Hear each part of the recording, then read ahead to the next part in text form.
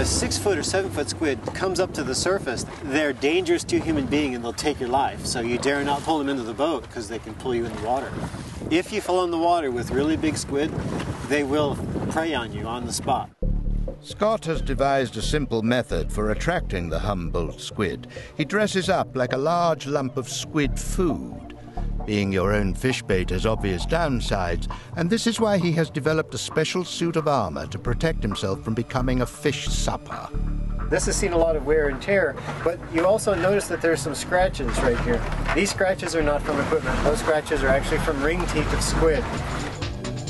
When I hit the water, I have this primeval terror envelops me, and I start to wonder, is this going to be the day where I get attacked by a big squid? And Scott's fear is well justified. When you see a Humboldt squid, right behind him is the rest of his pack. They wait for one guy to come in and check your vulnerability. And if that squid succeeds, everybody comes in on you. The very first dive I did with the Humboldt squid, nobody told me what to expect. I went in there thinking I was prepared. So I jumped in the water with this squid that I was focusing on. So I didn't see the guy in back of me. He grabs onto my camera and pulls my arm back so badly that it pulled my shoulder out of the socket.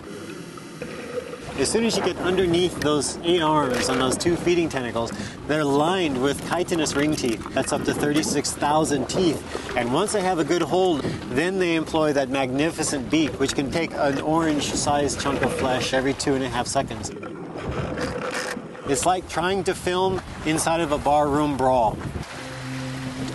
They are real-life monsters. They are what people would probably have flying out of them in a nightmare. They are the real thing.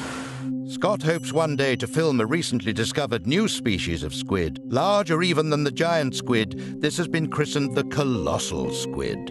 We have this 75 to 80 foot long giant squid called the colossal squid that has the same feeding pattern as a Humboldt squid.